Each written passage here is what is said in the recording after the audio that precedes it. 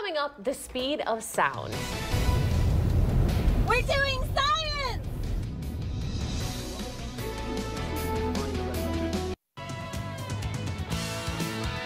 Hi everybody, we are on location once again for Imagine It. We are inside of the Imagination Station van. I have Carl Nelson with me. What are we doing today, Carl? Take this tube. All right. Okay, these things are called whirlies. And what they are, it's a simple musical instrument. It's a tube that's got corrugated nubbins along it, on the inside and outside. If I spin it slowly, not much happens. If I speed it up, we get a note, go a little bit faster, another note, even faster. Okay, so what's happening? I know. So you try yours, see if you can get it a little bit faster. Just don't hit me. Oh boy. Or lose it. Perfect.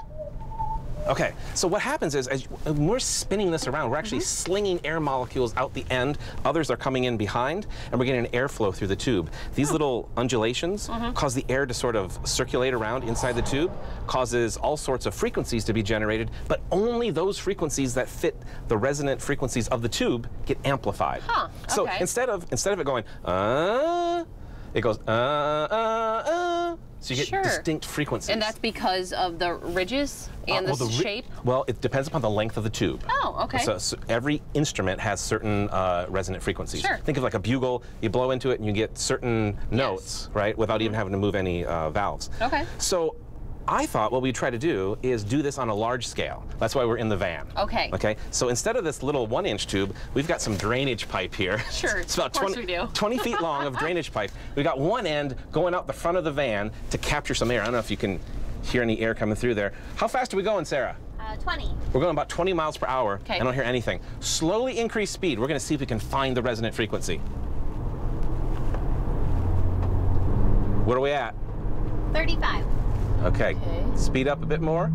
Oh, there we go. There we go. So that's, what's our speed? 40. 40. Now we get a different tone. Keep speeding up. Maybe 45. Even louder. Kick it up to 50. Anything?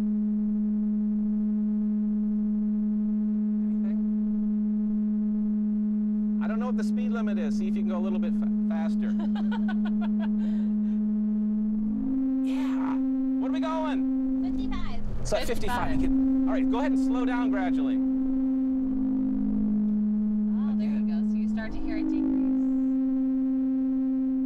Where are we at? 40. And then that kind of drops out at 30, right? Yeah. And so what's happening there, it's really interesting. And it's the same thing that happens with the tubes. If you spin it slow enough, the air can flow through in what's called laminar flow. So there's no crazy oscillations happening from the undulations of the tube. Okay. And you can't excite its fundamental frequency. But as we start to speed up, go a little bit faster, Sarah. As we go a little bit faster, the air inside becomes turbulent. It starts mixing around a lot, and that excites those frequencies. And only the ones that are resonant frequencies get amplified. Wow.